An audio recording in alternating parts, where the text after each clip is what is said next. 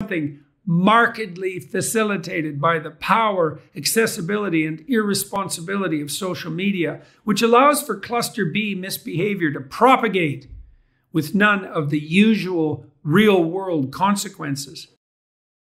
And we haven't plunged far enough into the abyss yet. Think for a moment. Use your imagination for evil, if you dare. If you were hell-bent on doing nothing but maximizing your own resentful, narrowly self-serving, juvenile pleasure, hoping as well to do maximal harm along the way to anyone skilled and conscientious enough to have deserved a just reward, in what guise would you cloak yourself?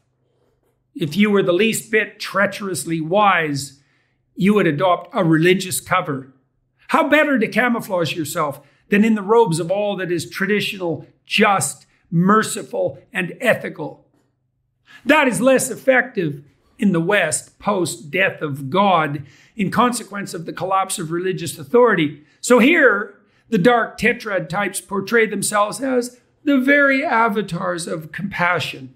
We're for the downtrodden, because we can then in good conscience punish the deservedly successful. We're for diversity, because an ethical unity stands against our depredations.